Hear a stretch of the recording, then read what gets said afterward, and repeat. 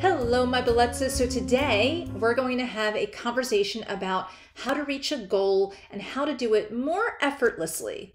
You can do vision boards if you want, you can schedule it out, you can mind map it if you want, but there's a way that I can teach you that will really help you hit home on what you truly want and how to get to those goals. So if you're new here, my name is michelepaiva. I'm a licensed psychotherapist and a finance therapist. Now, I'm not your therapist, although I am a therapist. So if you're really overwhelmed, you need to find someone local to you. But if you want some coaching or you would like some free resources, there's information below on that. And if you're struggling with this, and you might be, comment below and I will make sure to address whatever it is that's going on with your goals or your struggles, challenges, roadblocks, all of that. So the first thing you're going to do is you're going to make a chart. And it's going to look a lot like this that you are now seeing on the screen. And you're going to see that one lower line, and then you're going to see that diagonal going up. And right now, I want you to focus only on that bottom line, okay? Now, you're going to put different dots in different places, not yet, but you're going to put the dots in different places as you come up with ideas. So what I want you to do right now is I want you to think about, what is it that you never, ever, ever want in your life? Like, what is the bottom? You do not want it. One really common one, to give you a clue, is homelessness. Almost everybody says, or when I bring it up, they say, yes, I never want to be homeless. That's a good one. So go ahead and put a dot all the way at the bottom on homelessness. And that one is going to be closer to that smaller triangle because that's an immediate one. You know you don't want that one, and that will always be there. So think of that little triangle, that little point, your heart center or your gut or your spirit. That is the closest to your truth.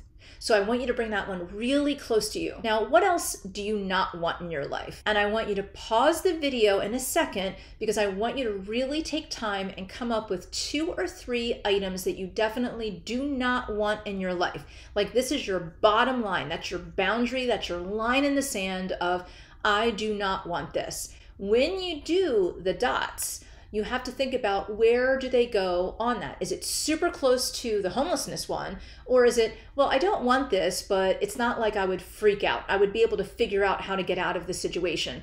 If it's something that you don't feel overwhelmed with, but you definitely don't want it, put it farther out towards the wide area.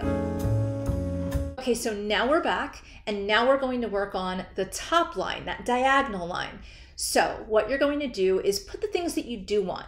A lot of people, I'm going to give you a hint, will say things like, I want to find love, or I want a deeper love, or I want more intimacy in my life, or I want more money, or I want a nice house.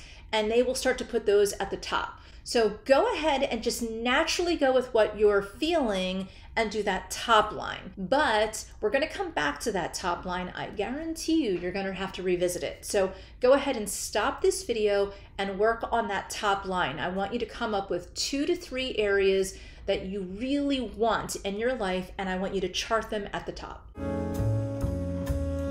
Okay, and we're back again. So now that you have your items hopefully at the top, what I want you to do now is look at what you put at the top. I definitely don't want homelessness. I definitely don't want to be single all of my life. I definitely don't want to gain 30 pounds, okay? They're your definites, and they're probably a little bit more clear, but your top line is probably a little bit more vague.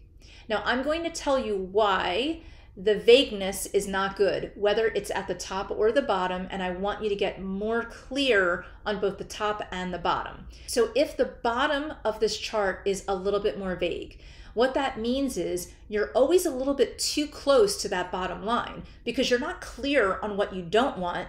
So if you're not clear on what you don't want, you're not making enough effort to stay away from what you don't want.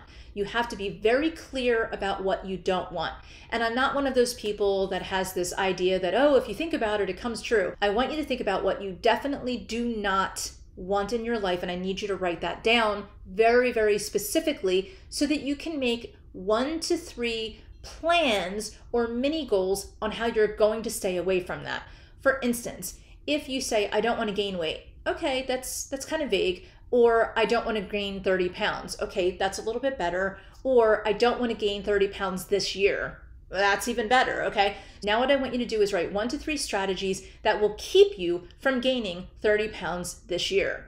And once you have that, you're going to feel like that bottom line is farther away from you because you're already in the prevention stage, not just the fear stage. Let's look at the top line. If the top line is, I want a nice house, well, okay, what does that mean? Because there's so many nice houses. You could be in a small trailer, you could be in a cabin in the woods, you could be in a high-rise apartment, you could be in a house by the beach. There's so many different types of houses that are nice. So be very specific on exactly what you want.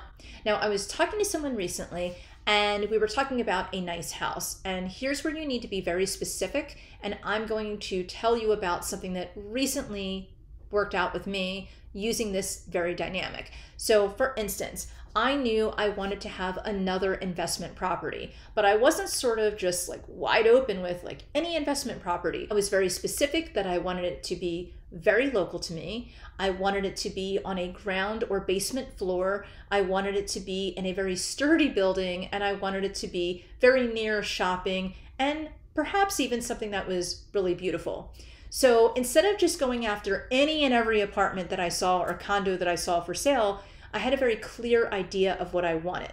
Now, I will say that I was hoping for a 2-bedroom or 2-bathroom bigger apartment. So what ended up happening is because I was very clear on what I wanted, not just vague on what I wanted, but very clear on what I wanted, I was able to better see and better pick out the opportunities that were in front of me. And I definitely looked at a couple of 2-bedroom, 2-bathroom condos and apartments, and they were great, but they weren't perfect. Then I found another one that was a 1-bedroom, 1-bath, but it was in a beautiful area, close to shopping, closer to me. So I was able to get something that was almost exactly what I wanted, that was more beautiful than I even envisioned because I was being so very clear on what I wanted. So the opportunities that were in front of me that didn't quite fit the bill almost seemed like they didn't even catch my interest.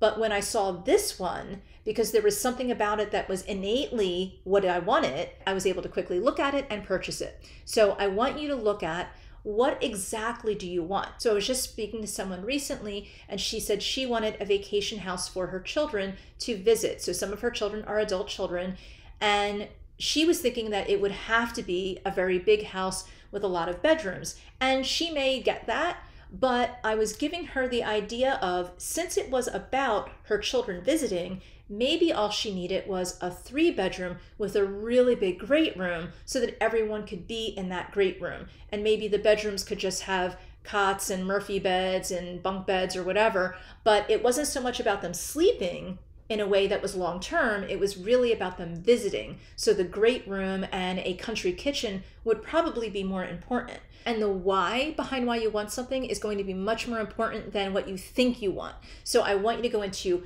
the top area that you're looking at and go into why you want it and how can you be creative. Now, this is why this exercise really works, I think even better than a vision board or a lot of other goal setting types of activities. And it's because it allows you to be very creative, and it's because it is visual, it is very logistical, it is charted, and all of this together gives you lots of clarity. So you're thinking outside of the box while you're getting clarity, and that is the recipe for solutions. You can keep it, you can look at it once in a while, but it's not something that you have to, because once you're clear on what you want, it's going to be very obvious to you. Your brain is magical in that it has a way of picking out exactly what you are honed into. So for instance, if I tell you that you're going to notice red stop signs or red birds, red cardinals, or red feathers more often, the next time you see something red, you're going to remember what I just said, and you're going to actually be looking for things that are red because you want to believe that you are going to be more empowered. And that's a little bit of how some of the law of attraction works. It plants seeds to inspire you, but it's not that external. A lot of that magic is within you. So if you have the power to see more clearly and to be able to grasp opportunities that are in front of you because you're seeing more clearly, you're more apt to reach your goals. You're also more apt to not self-sabotage because you've already worked on that bottom line and you've already started redirecting because you're preventing some of the things that you absolutely don't want. And if you're preventing them, you're not just stagnant preventing them, you're actually going in the other direction, which is what we want. So I would love for you to tell me how you're doing with this, if you like this exercise, if you need help with this exercise. Go ahead and comment below and let me know. Now I have another video for you and I can't wait to hear from you to find out how this exercise went for you.